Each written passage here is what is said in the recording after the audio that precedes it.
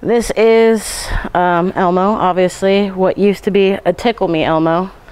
I sort of got rid of the tickly bits. I have no particular issues with Elmo. We're not on bad terms, but it just seemed really hilarious to take such a beautiful, innocent, child-friendly object and mount it so gruesomely to this beautiful taxidermy plaque.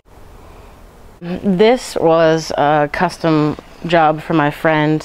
He would like it to mimic a character from a movie called Fright Night, the original, not the remake. I'm really deathly afraid of clowns.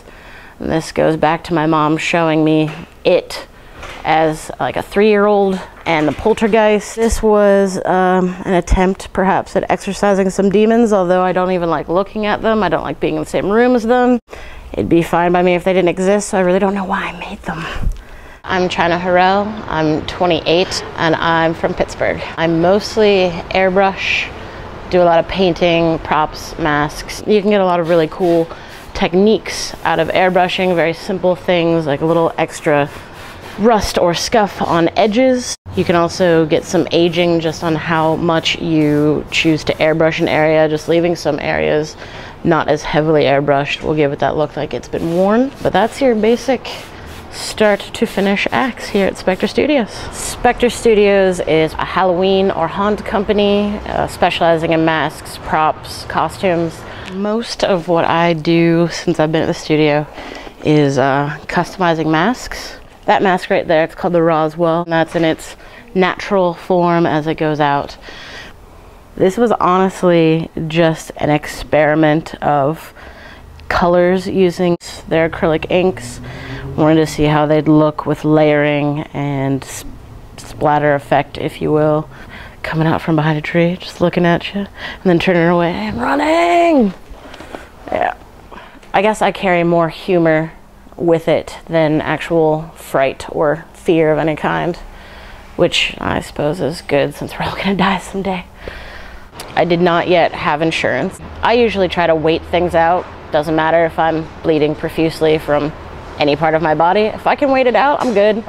So I assumed that having trouble breathing was just this thing that was gonna pass. And I found myself on the 3rd day of this being so excruciating that I was laying in a bathtub with hot water trying to loosen things up, on the phone with my dad crying because I didn't know what to do.